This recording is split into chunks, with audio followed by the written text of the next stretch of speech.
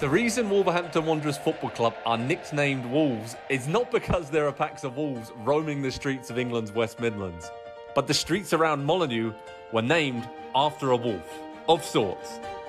Let's go back to 985 AD to explain. The then King of the English, Ethelred the Unready, granted lands to Lady Wolf Run by royal charter. That area then became known as the City of Wolverhampton. Over the years, the name of the city was often shortened to just Wolves, so having an actual wolf as their team badge and Wolves becoming their official nickname, wow, that was an obvious choice for their football club. A wolf appeared on the club badge for the very first time in the 1960s, and since 1979, the badge has been a single wolf head.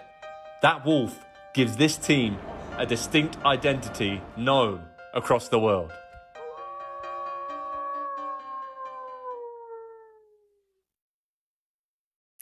Hi there, I'm Rebecca Lowe, studio host for NBC's coverage of the Premier League. Don't forget to hit subscribe to watch more videos all season long. For even more Premier League content, from original series to live matches, head over to Peacock and be sure to tune in for Premier League mornings every weekend on USA Network and on Peacock. We will see you over there.